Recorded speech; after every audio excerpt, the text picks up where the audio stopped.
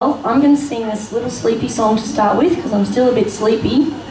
I wrote this song when I was trying to perfect the art of making sourdough bread. Has anyone ever tried to make sourdough bread? Of course you haven't. You don't live in Mullen, do you? It's something we do as hippies anyway.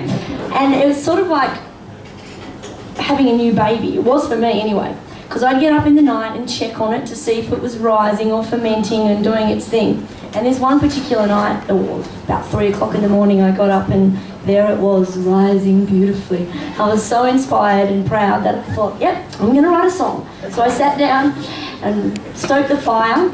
It's pretty cold, we lived in the hills, so it was pretty cold up there. And I thought, I'm going to write a song about everything that happens in the next sort of 5 minutes. And I don't often write a song about that. It's usually a story, so I thought, no, I'm going to try the whole, see what comes out. So I observed what was happening and wrote it. Here it is. And I think it's called A Brand New Day.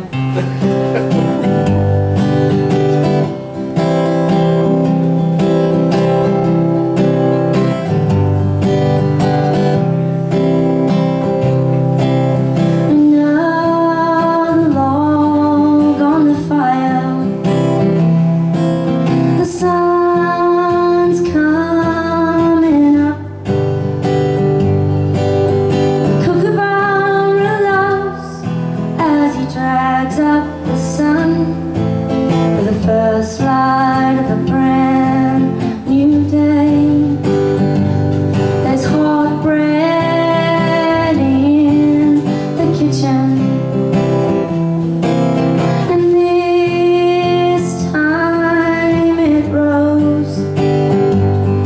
Now the birds are all singing and the brush turkey's here. The first light of a brand new day.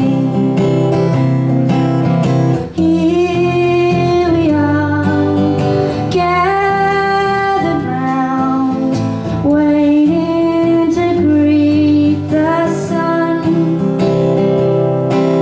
Now I know what you're thinking, but this time it's real. It's the first light